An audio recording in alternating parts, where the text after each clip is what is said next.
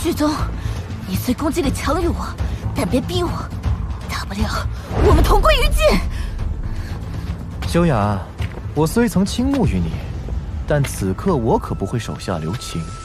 难道你以为我会让你活着回去不成？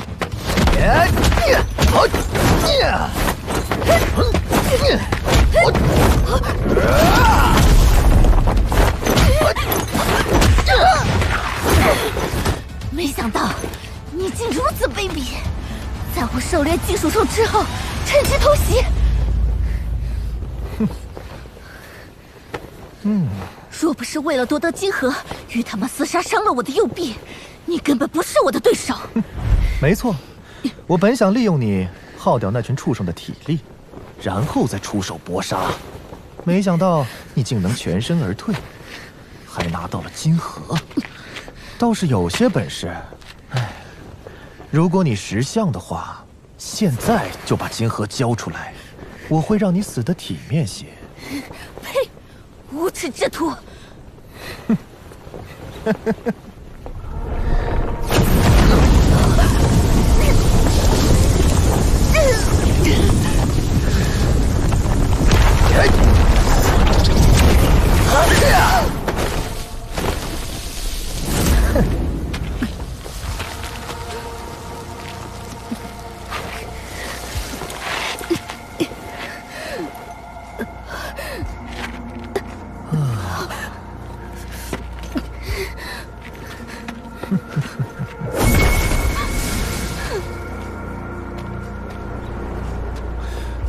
卑鄙！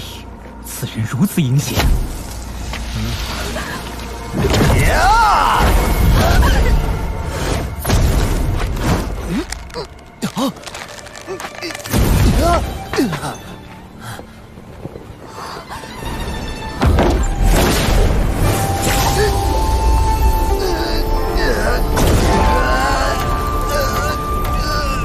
搜魂！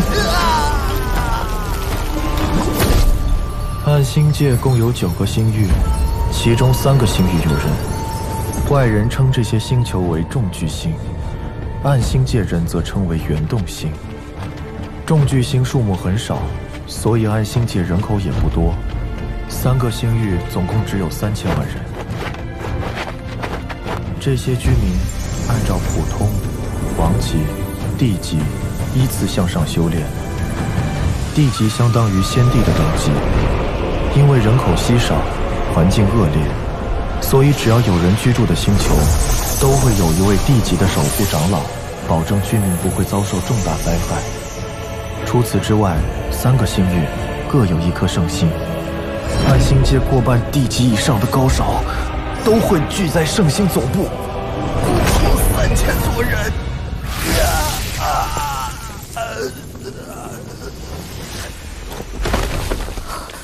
3000多人，整个仙魔妖界，玄仙以上的高手加起来，都不足3000人吧？死了！阴险小人如此卑鄙，活该！多谢大人救命之恩啊！举手之劳，不必在意。你叫修雅，这里是桑园星。刚刚你们2人争夺的这金盒到底是何物？大人是不是一直在荒芜星球苦修，不涉足其他星球？我之前从未离开过自己的星球，只在上面独自苦修，所以对我们暗星界的其他事不是很了解。难怪大人不熟悉。金盒属于金属兽，而金属兽只有在金行宗所在星域的原动星上才有，通体皆由金属所制。金属兽？大人没见过也是自然。而黑焰宗星域内的原动星上，却是一种火属性晶体构成的原火兽，身体燃烧着火焰。在白玄宗星域的原动星上，却是寒冰兽，是由寒冰构成的晶体。所以，暗星界有人居住的3个星域，是按照宗派划分的。是，分别由金行宗、黑焰宗、白玄宗3大势力控制。居民也只生活在这种重力极大的圆洞星上。在这里，即便是婴儿，一出生也要承受7、8千斤的重量。如此说来，就算是婴儿，也有不错的实力。那此刻你的实力算何等级？我虽然修炼时间不足100年，但胜在修炼速度极快，已接近王级实力。不知道大人现在是何等级？你认为我是什么等级呢？难道是18星王级？你猜不透的，别问了。我发现有3个金属兽冲过来了，速度很快。大人可知道是什么等级的？都算是王级。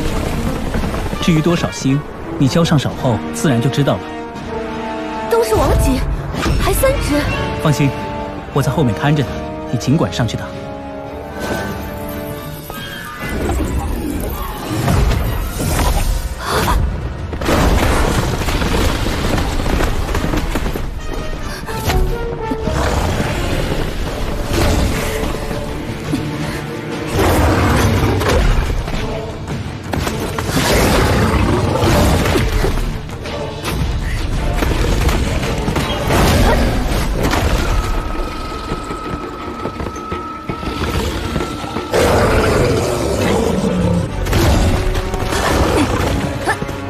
这些金属兽实力不弱，质量却这么低。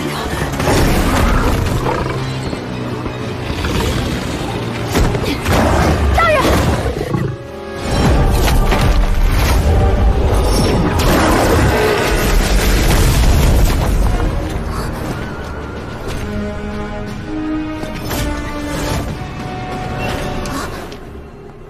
大人，你送你了。不知大人此番目的地是何处？如有任何我能效劳的地方，但凭吩咐。我多年在荒芜星球上流浪苦修，现在修炼遇到了瓶颈，自己也不知道去哪里才能找到突破机缘。原来如此，那大人可以先去我们村，村中也许有长者知晓。那就麻烦你了。对了，以后别叫我大人了，我叫刘星。刘星先生，走吧。好。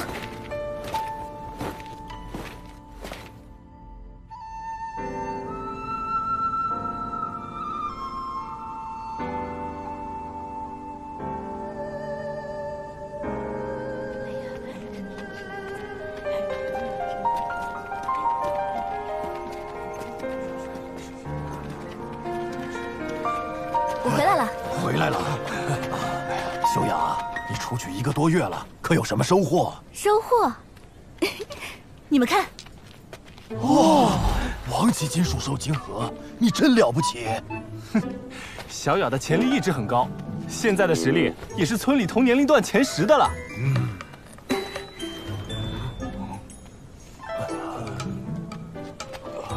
修雅，这位高手是，我怎么从未见过？大伯，我此次出去，差点被金阳村的旭宗陷害，命丧他手。正是因为刘星先生出手相助，我才能活下来。举手之劳罢了。修雅，刘星先生既是你的救命恩人，自然也是我们全村的恩人，你定要全力回报于他。如果有什么难处，整个桑纳村都会帮助刘星先生的。知道了，大伯，我定会好好待刘星先生的。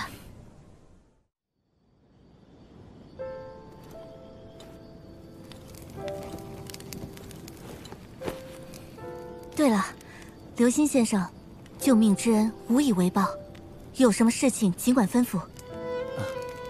有劳了。此刻你既已得到金核，还是去好好修炼一下，顺便将身上的伤养好。我也要去修炼一阵，等你伤好了，我们再一同去找你们的长老。那我就不打扰先生了。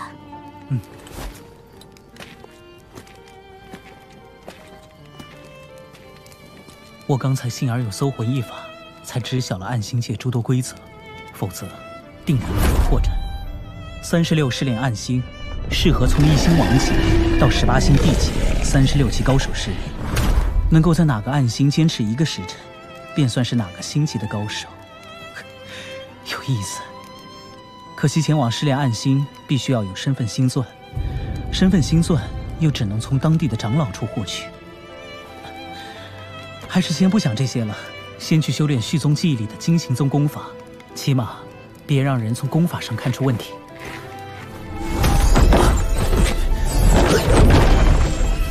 没想到这暗星界修炼所吸收的，竟然不是元灵之气，而是经过转换后的金属性能量。看来必须布置一个金属转换阵法，才能修炼金行宗功法。我在担心什么？这可是江兰界啊，在这里，我是无所不能的。法阵启动。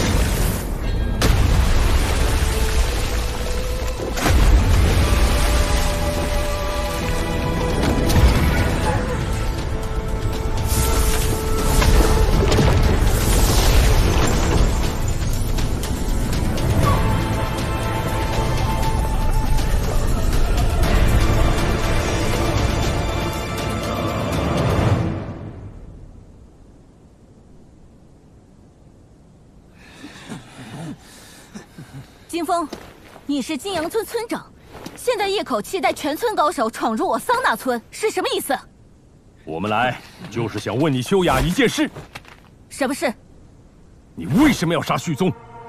我们金阳村虽然和你桑拿村颇有不和，但这与旭宗无关。就是旭宗一向倾慕于你，这次出去也是说了去找你的。就算你再不喜欢旭宗，也不能说杀就杀。没错，是啊，倾慕于我。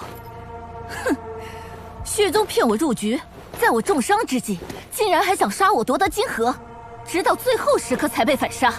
要不然，此刻就是我桑拿村的人上门去你那边讨公道了。你休想侮辱我金阳村子弟的尊严！旭宗就是死也不会做这种事。我本以为你敢杀旭宗已经胆大包天了，不曾想你还敢血口喷人！我没有撒谎，还敢狡辩！如今旭宗已死，随你怎么污蔑了。修雅，今日你定要为自己的行为付出代价。我可以作证修雅所言非虚，旭宗的确是趁人之危要对修雅下手，所以我才出手杀死他。你是何人，也敢？不知大人你是？在下刘星。刘星大人实力高强，我本不应该怀疑刘星大人的话，只是大人所说的那种行为，我根本无法相信是旭宗所为。是啊，不可能！知人知面不知心，是你们自己管教不好旭宗，让他出来害人。就是，如今他自食其果，你们倒怪在我们头上。对啊，难道党真一点道义都不讲？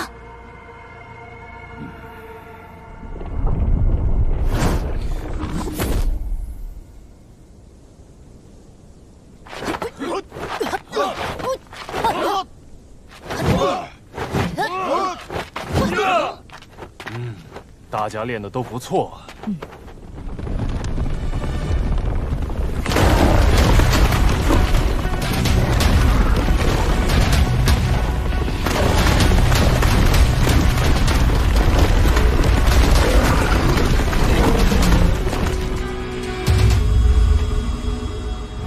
百里之外的村庄，可是你们的金阳村？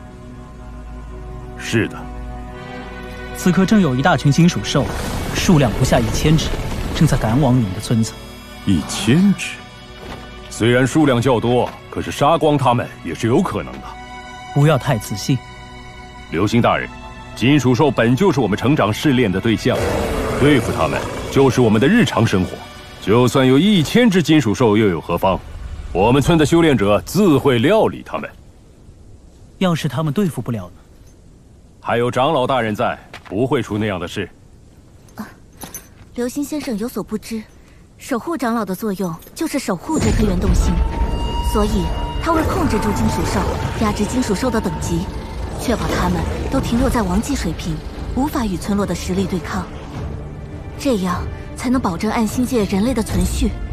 毕竟，我们每颗星球上的人太少了。难道就没有金属兽可以脱离长老的控制吗？比如，成长为地级金属兽。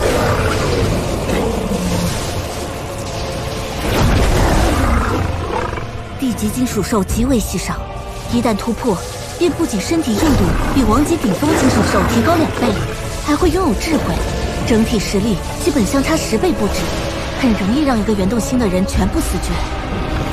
这1亿年来，已经有过5颗原动星因此而灭亡了。